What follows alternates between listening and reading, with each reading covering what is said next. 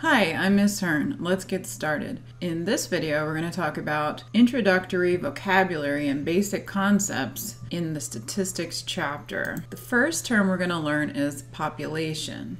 When we refer to a population, we're talking about all the items of interest, in contrast to a sample, which includes some of the items in the population. So for example, we might look at a list of all the ages of all 35 students in a particular statistics class.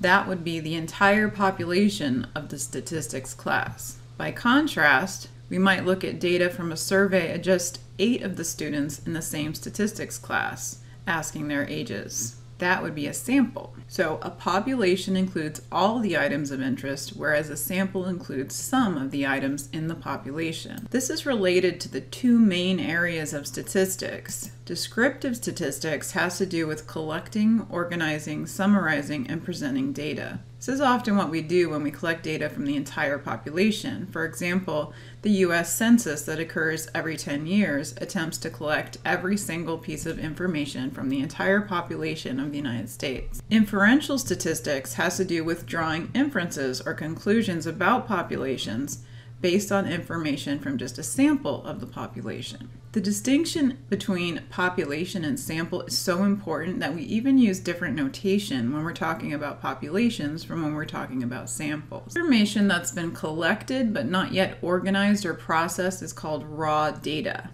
Data can be categorized as quantitative, which you can think of as numerical, or qualitative, which you can think of as non-numerical or descriptive. For example, some quantitative data might be the number of siblings in 10 different families, being 3, 1, 2, 1, 5, 4, 3, 3, 8, and 2. Whereas qualitative data might refer to the makes of 5 different automobiles: Toyota, Ford, Nissan, Chevrolet, and Honda. One of the advantages of quantitative data is that it can be sorted or ranked in mathematical order or numerical order. So for example, we could take the data about the number of siblings and rearrange it into the order 1, 1, 2, 2, 3, 3, 3, 4, 5, 8.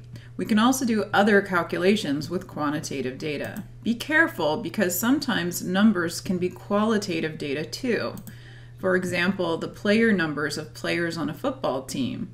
On their jerseys, we have numbers, but these numbers are really just a way of identifying the player. They don't have any particular meaning in terms of value. For example, player number 1 is not less valuable than player number 10. One helpful way of organizing and communicating about data is to put it into a visual display. We will look at several kinds: frequency distributions, grouped frequency distributions, stem and leaf displays, bar graphs, circle graphs, and line graphs. We'll look at these in detail in the next couple of videos. I hope you found this video helpful. If you did, please give it a thumbs up. That helps other students to find the video.